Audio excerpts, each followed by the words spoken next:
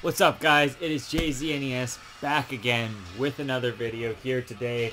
We're here to talk about Fatal Frame for that Halloween spirit on, November 11th. That's fine. For you guys, it'll be November 12th. So, yeah. I got my black cat here to fill in the Halloween vibes. She's a nice girl, for the most part. Anyway. Yeah, so we're talking about Fatal Frame. Obviously, I don't have Fatal Frame. Actually, what's funny is my brother's girlfriend's little brother, lent me this game a long, long fucking time ago. Like in, I don't know, the 2000s, like early 2000s or whatever. Probably around when it came out, honestly. And I didn't play it. I think I was just too scared to play it. I was into horror games at the time.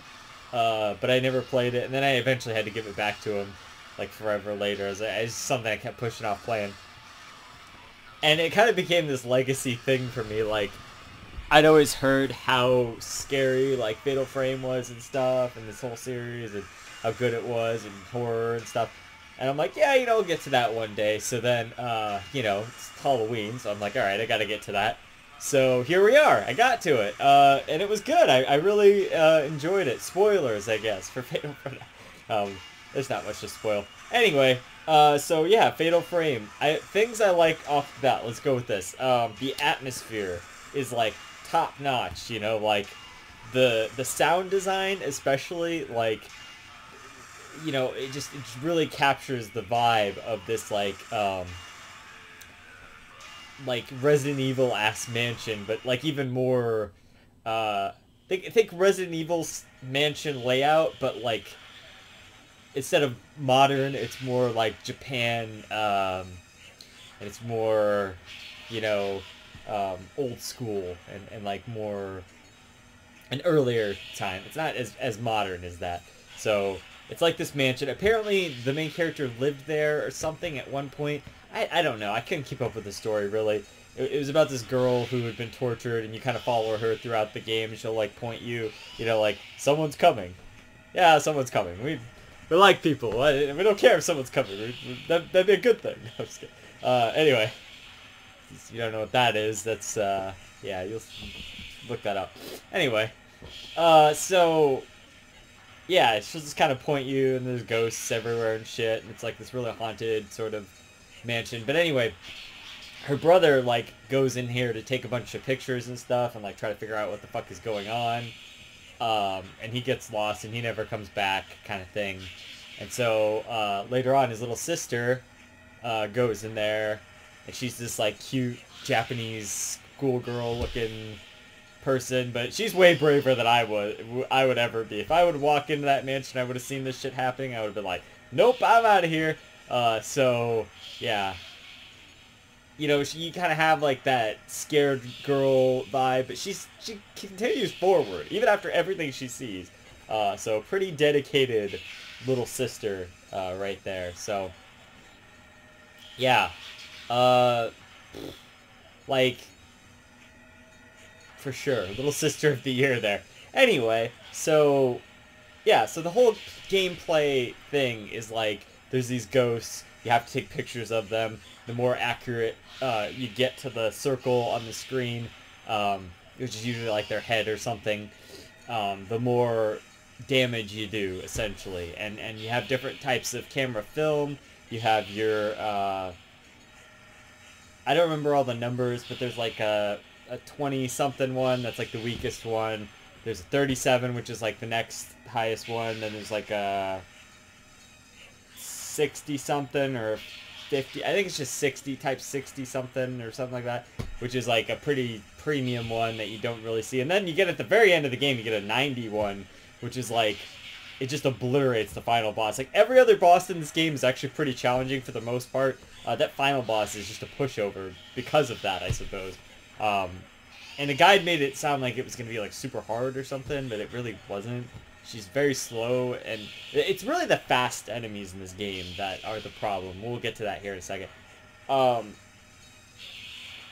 As you can hear, though, the soundtrack, quote unquote, is like mostly just like ambience and like noises of the ghosts and stuff, and they'll like whisper things at you, and those things can become annoying when you have to redo these parts several times over.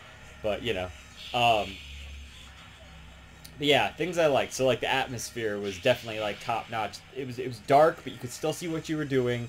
The puzzle aspect to it is very Resident Evil-esque, where you'll pick up an item, and then you get to use that in another room, or you like will take a picture of a ghost that will unlock a door in another room or something. They have these little tags on the thing, like the ones you use to keep away ghosts or whatever, and it'll show you a picture of like where the ghost is that you need to go and take out in order to advance through that room. So, and they've got a map and stuff, so it's very yeah. And once you kind of get the feel for the mansion, definitely, you know, your layout. It's not always clear where to go, but I think there's files and stuff, so a lot of that should kind of fill in some gaps and whatnot. And if you're like really paying attention, you'll understand like all the clues and stuff. But a lot of times I was just left thinking like, where do I go? You know, so I just would refer to the guide, you know, kind of thing. Which isn't necessarily a problem. It's just that's this kind of game, you know, where it's like, but you only have such a limited area to look through, so backtracking isn't really that hard to do. The only bad part about that is sometimes ghosts will stop you, and then you're using some of your limited resources, much like in a Resident Evil game, but even more so limited in terms of healing items and your ammo and whatnot. The only ammo that you can refill unlimitedly is the first set of ammo, like the blue ammo. And you can refill that at any camera. There's cameras all around the game that are your save points, and also checkpoints, because if you die, you go back to your last save spot. So in a game where you're not using save states, you're pretty screwed, because you're going to have to do a lot of backtracking and a lot of puzzles again and that kind of thing, and it gets really annoying to do that kind of stuff. But with save states, like I've used, the game becomes a lot better because it circumvents that, and you don't really have to worry about all that, like backtracking and whatnot, which gets really annoying. And games these days don't do that kind of stuff, so it's just modernizing the game a little bit. And there is a remake of this game, I believe, anyway. It's called Project Zero or whatever. I don't know if that ever came out here or what, but I'm a very new person to this this series here, so in that regard, you know, I'm just giving my opinions on the first one. I don't know about the remake or if that's better or anything. So, yeah, the camera stuff, that's all really cool. I don't mind that. The thing that I mind about all of that, you know, like the atmosphere, like I said, was really fantastic, and all the noises, and sometimes they'll give you ghosts where you don't expect them. Like the one that got me the most was I was in a save room that had been it had never, there'd been one ghost in there that was not like a ghost that could hurt you. There's ghosts that can hurt you and ghosts that like won't hurt you. They're just kind of stuck there, and you have to like take a picture and then it'll unlock a thing.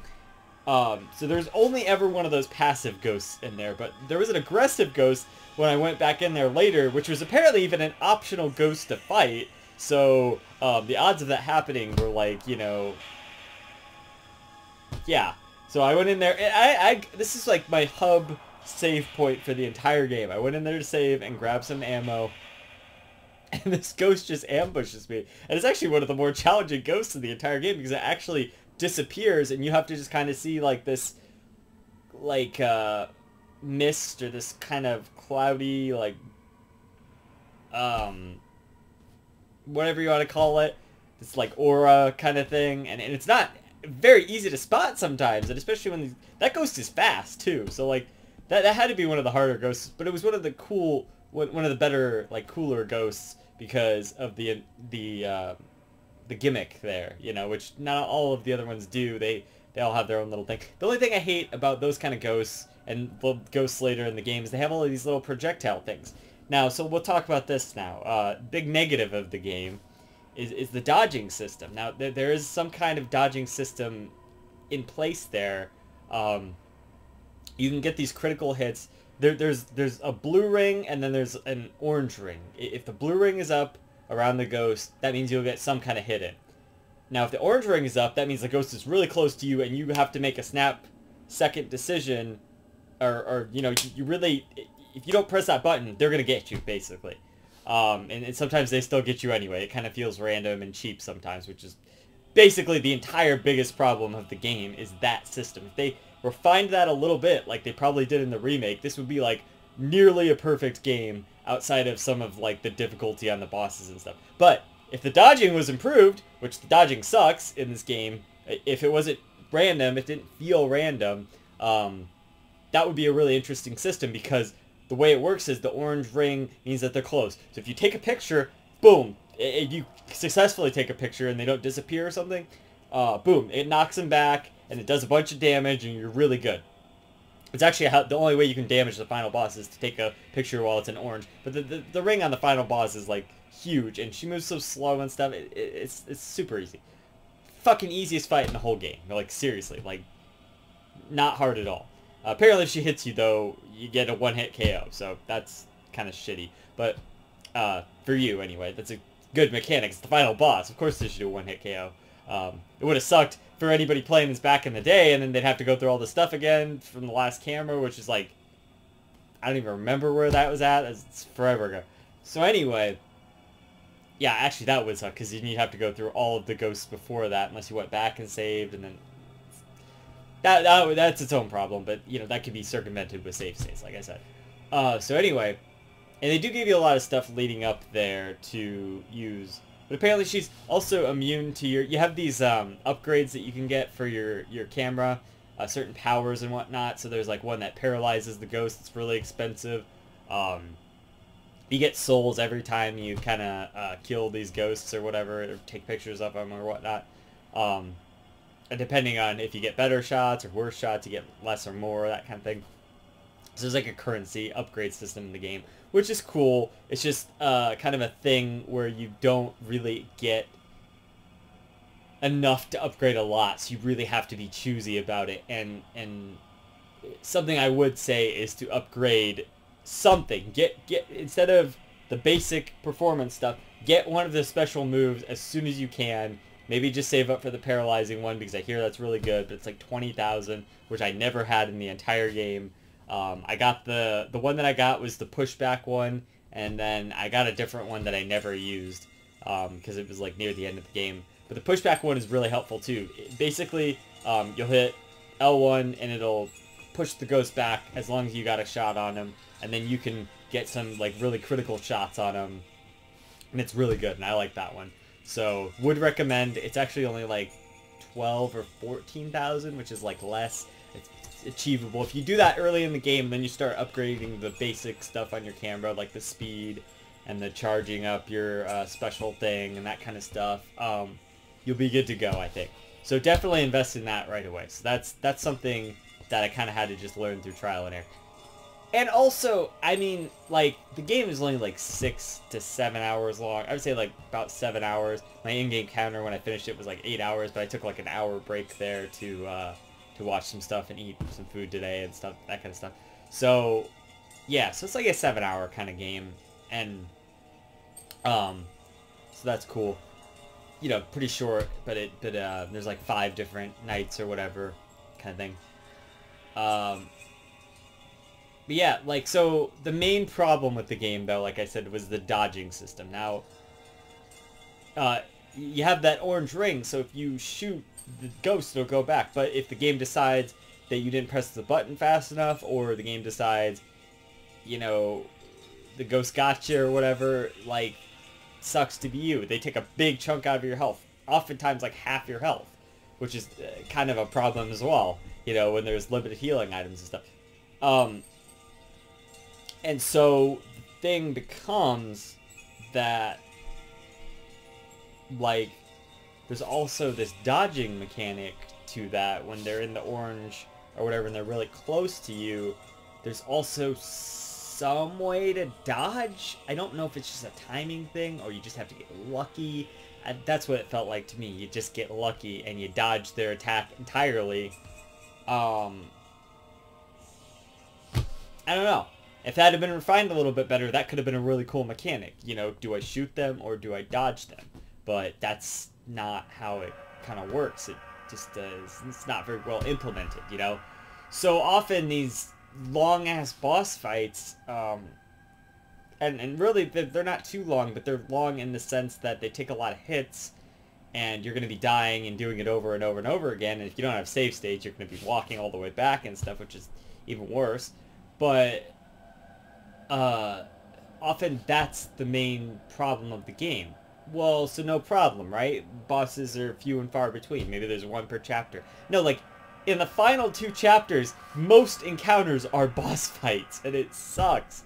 Because it's like, yeah, this is cool, but I am drained of my resources here. I don't have very many healing items. It does make the bosses feel scary sometimes, but it really just becomes more frustrating because they have these projectile things. Or there's this one guy who you fight twice who's got this giant sword, and he'll sneak up on you, and he's got this huge range to get you from, and it just... You're not equipped to handle this. It feels unfair, rather than some of the other bosses encounters feel scary because it is fair enough. Like, you can sort of play around and dodge stuff, and that'll be fine. And you'll be fine as long as you know, do all right. But the game's not meant for you to be taking on these encounters. The final 2 chapters is mostly bosses. It's like, you know, enemy after enemy after enemy after enemy, and you just keep going, and your next objective is where you need to go as an enemy. In the first few chapters, there's more of a balance, and I think that's a lot nicer. There's a lot of puzzles and enemies, so you're walking around the house. There's a lot of exploration as well of the house. Once you kind of get through the first, like, 2 or 3 chapters, you've seen all of the house. I would say the first 2 chapters, you've seen, like, almost all of the house. Yeah, outside of, like, the final area, which is, like, hidden in the house or whatever, and that you only get to in 5, you know. There's little areas you haven't seen, but you've seen basically the main layout of the house, and you kind of get the idea there. So it's like, there's less exploration later on, and it's more just about the fights then, and it's just not as well balanced in those later parts of the game. That being said, that's the biggest negative right there, is the dodging and the lack of balancing there. Other than that, though, the game is very atmospheric, and in terms of horror, you never know when there's going to be a ghost around the corner and stuff, and all of that works super great. Even the puzzles are pretty clever. There's like only one or two things you gotta like kind of realize about the puzzles before you go in. There's like a Japanese like clock thing that like they do this puzzle a lot where the numbers go backwards, so it starts at 0 and then it goes 1, 2, 3, and it's actually would be this way from what you guys are seeing, but for me it's, you know, counterclockwise. You know, for you, this is how our clock goes, and for me, I mean for, you know, and then that's how their clock goes. So there's 0, 1, 2, 3, 4, 5, and so figuring that out and going, no, this way,